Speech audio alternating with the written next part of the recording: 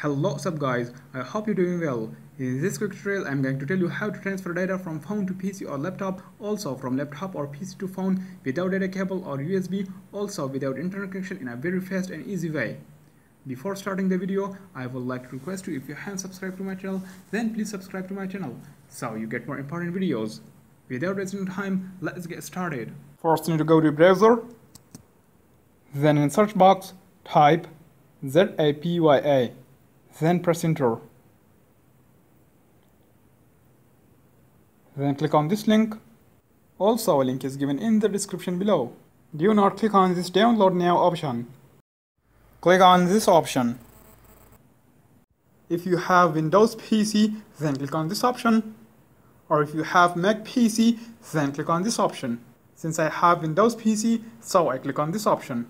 It will start downloading the Zapy file on your PC. As you can see from here, it is just 16.9 MB file. Once it is downloaded, then click on it, then click on next, then click on accept the agreement, then click on next, then browse the desired location, then click on next. It will start installing Zapy on your PC. Then click on finish.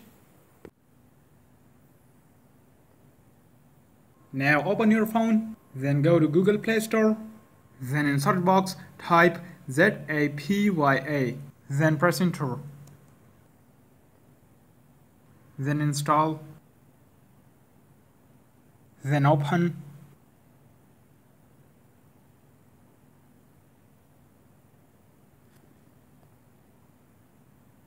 Now let me send video from my phone to my PC. First I open Zapy on my PC. As you can see from here, you can transfer apps, photos, videos, audios, files, documents. For example, I want to send this video to my PC, so I select this option. Then I press share option. Then on my PC, I click on join group. Then click on connect. One more important thing to be noted, you don't need internet connection to send files, but you have to connect your PC or laptop to your phone via hotspot.